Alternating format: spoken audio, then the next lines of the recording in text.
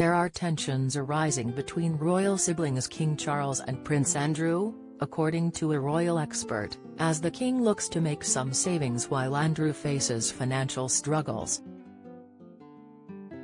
The Duke may lose his home at Royal Lodge if he is unable to keep up payments on repair work, with some suggesting he could write a memoir to make some extra money.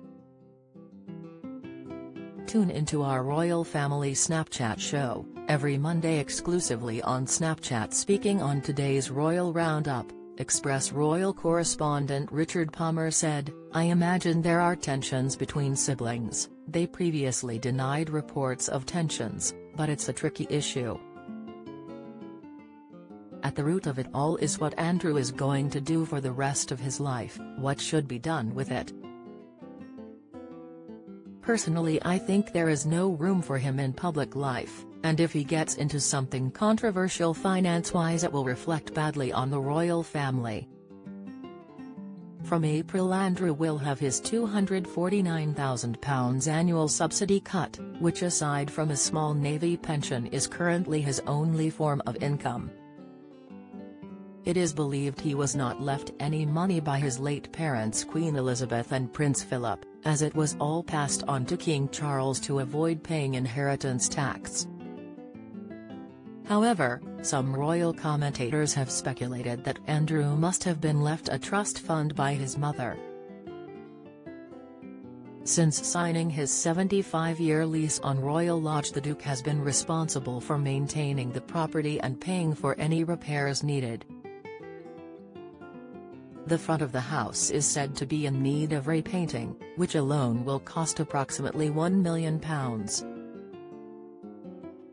Andrew has also so far spent around £7 million of his own money refurbishing the property since he moved in the early 2000s, which he may be entitled to reclaim if he is forced to leave. He is partially supported by his ex-wife Sarah Ferguson, who lives with him in the lodge despite their divorce in 1996. She makes her own money through her business ventures and book deals, with her most recent novel A Most Intriguing Lady being published last week.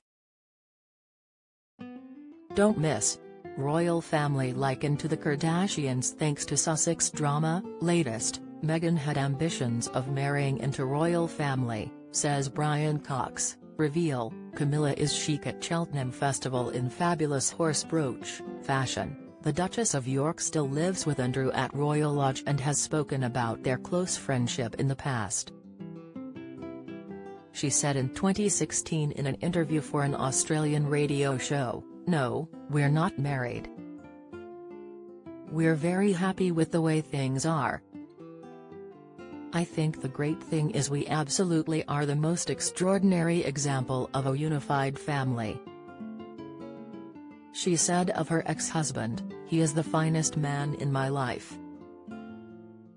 He is a great gentleman, and he's got an essence of gold. He's a nugget of goodness."